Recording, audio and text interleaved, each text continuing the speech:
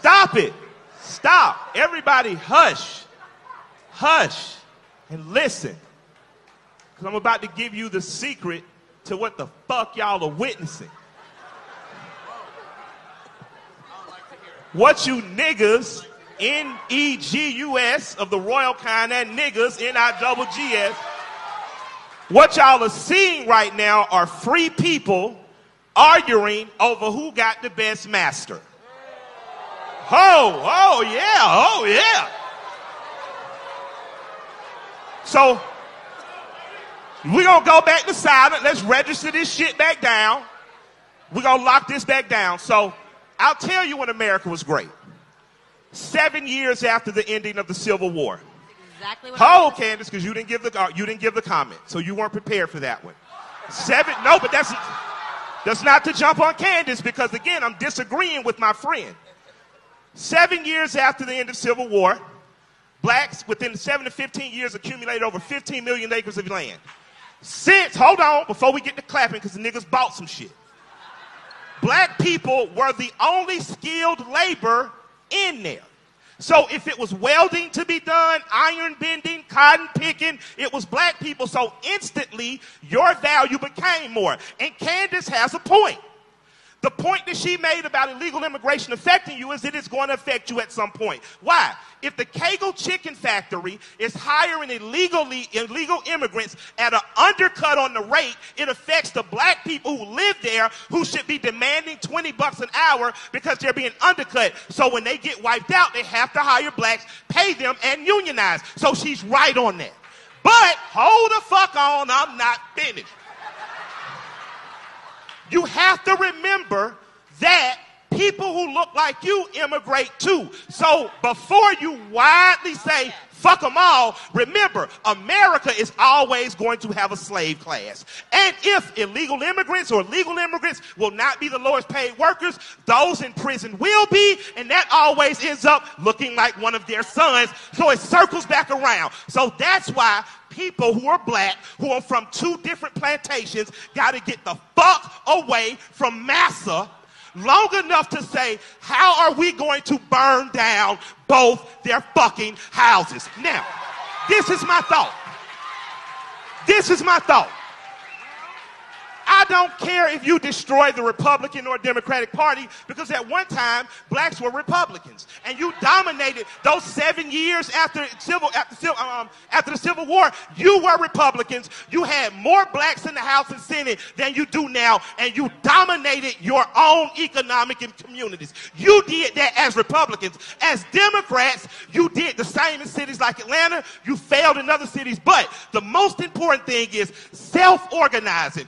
By the time we get to a candidate, we should have a list that says, white man, white woman, these are our demands. You can meet them and get our vote, or not, and we're going to stay home and crochet and make collard greens. But what you cannot do is continue to argue over who is the best master. I don't give a fuck if it's Trump, Obama, your mama, my mama. What the fuck do you have for me and my community?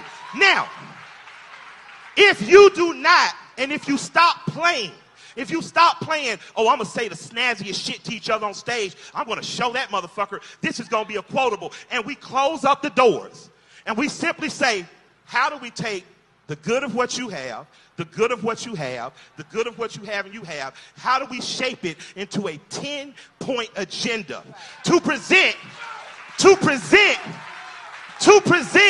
to every local, state, and national politician? If you cannot meet points on our agenda, we simply can't support you. I like you. I love your casinos, Mr. Trump. I like you, Bernie. I like maple syrup that comes from Vermont.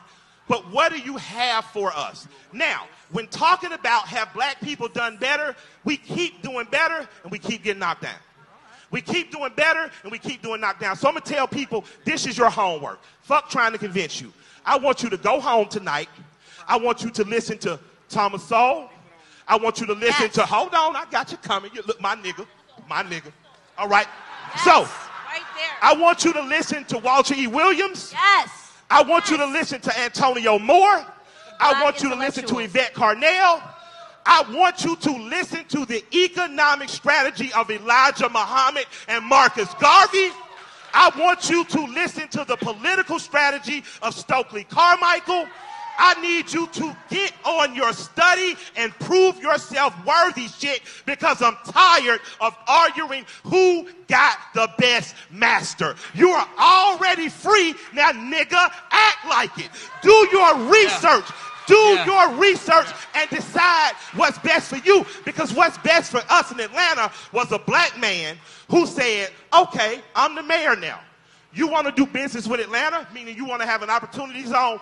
29% of all government contracts had to be attached to black people. When he found out that there were no black architectural firms, he said, black people build driveways, we can build airport runways. So he gave the white architectural firms the rights to build the airport. The fucking Herman Russell Company laid the plane. So my thing is, as black people, how are we going to get in a room together, stop fighting over who's master, decide what our agenda is and how to leverage it? I don't care who agrees with Cap or JD or Jay-Z. I cared that black people as a whole showed up to work that day. What if nobody would have showed up to work? What if everybody said, you know what, fuck it, my nigga? What if everybody on the same day would have done that? If everybody, every policeman, every beer salesman, every car parker, every NFL analyst would have not showed up. Until we're ready to do that, we're not serious about being free. That's real. You just here to see a show and argue over who got the best master. Until we decide what is the real breaking point. If blacks are 15% of this nation, we should be 15% of Wall Street. We should be 15% of music execs, 15% of Hollywood execs, 15% of governors, 15% of mayors. And until you hit that 15%, you're failing, fucking failing, no matter who your master is. So pick a better master. I say kill your masters and get your own shit.